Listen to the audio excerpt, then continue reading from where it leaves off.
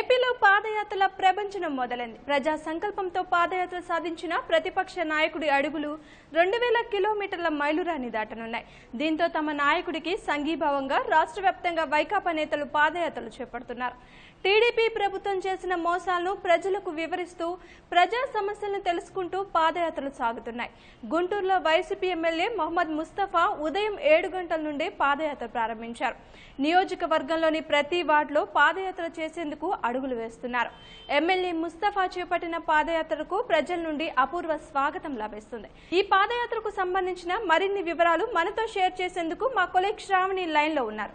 Shravani, over to you. YSR Congress party అధినేత జగన్ చేపట్టిన ప్రజా సంకల్ప పాదయాత్ర నేటికి 2000 కిలోమీటర్లు పూర్తి చేసుకుంది. ఈ పాదయాత్ర అనేది గత ఏడాది నవంబర్ 6వ తేదీన కడప జిల్లా ఇడుపులపాయ నుంచి మొదలైంది.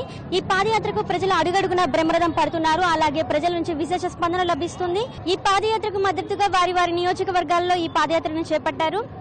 అలాగే ఇక్కడ గుంటూరు తూర్పు నియోజకవర్గ ఎమ్మెల్యే మొహమ్మద్ ముస్తఫా గారు మనతో ఉన్నారు. ఈ పాదయాత్ర 2000 కిలోమీటర్లు పూర్తి చేసుకున్న సంఘీభావంగా తూర్పు నియోజకవర్గ ఎమ్మెల్యే పాదయాత్రను చేపట్టారు. ఆయన మాటల్లోనే అడిగి తెలుసుకుందాం. ఎమ్మెల్యే ముస్తఫా గారు మనతో ఉన్నారు. చెప్పండి సార్. ఈ రోజు గుంటూరు నగరంలో గడ్డిపాడు నుంచి బయలుదేరాం. ఎక్కడ చూసినా ప్రజలు బ్రహ్మరథం పడుతున్నారు.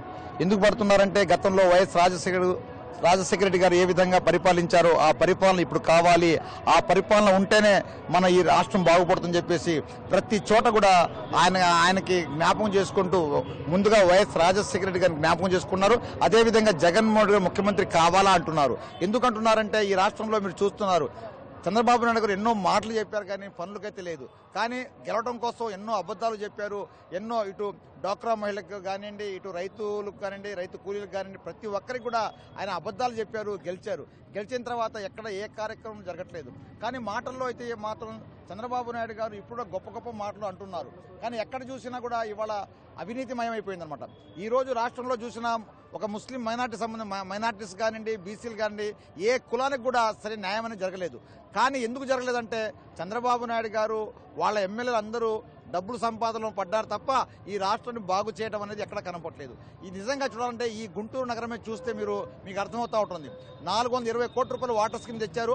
ఆ వాటర్ స్కీమ్ ఇప్పటికీ పూర్తి అవ్వాల్సిన పరిస్థితి, ఇప్పుడు కూడా పూర్తి అవ్వలేదంటే దీని వెనక మరి ప్రభుత్వం హస్తం ఉందని తెలియజేస్తున్నాను అనమాట. అదేవిధంగా మరి భూగర్భ డ్రైనేజ్ కానివ్వండి, డ్రైనేజ్ కూడా చూస్తే నిజంగా నగరంలో కాకుండా నగరం అవతల ఎక్కడ ఖాళీ ఉందో ఆ ఖాళీ ప్రదేశాల్లో మరి డ్రైనేజ్ చేస్తాం, కానీ నగరంలో వేయట్లేదు.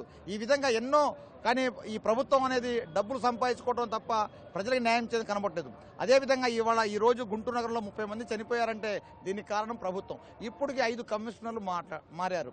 దీని కమిషనర్ గారు చెప్తే అది శాంక్షన్ ఏమో ఎక్కడ తీసుకోవాలి, కలెక్టర్ గారు తీసుకోవాలి. ఈ కలెక్టర్ గారు శాంక్షన్ ఇచ్చేసి వీళ్ళు చేసి ఈ మధ్య లోపలనే ఈ గుంటూరు ప్రజలు వ్యస్తలు పడుతున్నారు. అయినా కూడా ఇప్పుడున్న ప్రభుత్వం స్పందించాలని చెప్పేసి ప్రభుత్వాన్ని కోరుతున్నా. ఇవాళ వాటర్ స్కీమ్ గుంటూరులో కూడా ఒకరోజు వస్తే ఇటు రాదు, ఒకరోజు అటు రాదు. ఇవాళ చాలా ప్రాబ్లం.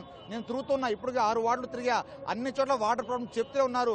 కాలువల పరిస్థితి, కాలువ సంబంధం చూస్తే ఇవాళ గుంటూరు నగరంలో జనం లేరు.